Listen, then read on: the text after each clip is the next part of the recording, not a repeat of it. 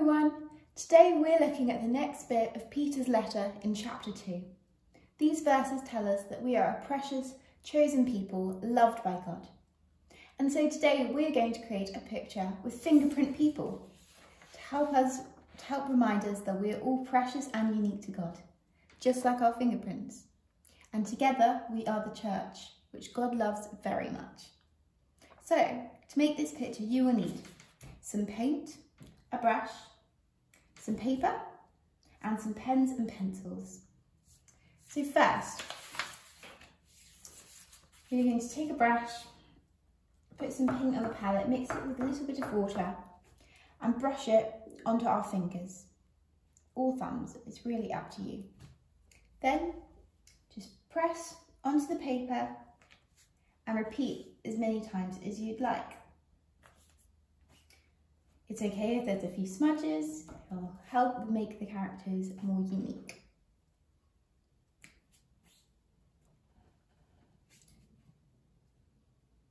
I'm going to do this a couple of times to make up St. John's family.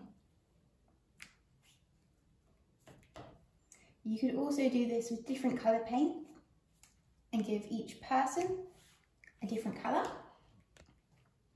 or you could just do one colour like I'm doing.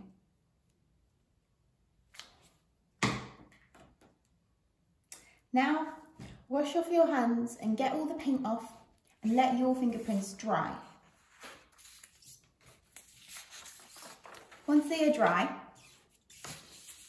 you can get out a pen and draw a face and some arms and legs onto your thumbprints, like I've done here.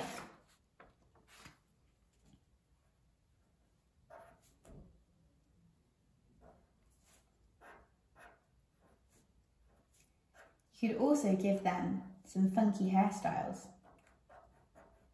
or make them look like people you know.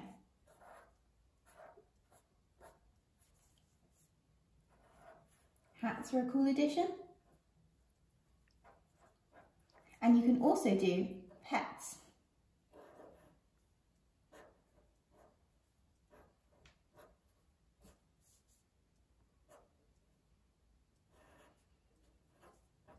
Like so. You can also add a lot more if you'd like. In this picture, I've drawn St. John's in the background to help us remind us that we are all united as a family in Christ.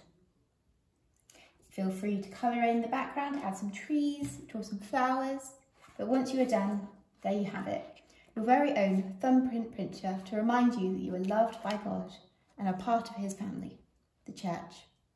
Thank you for watching.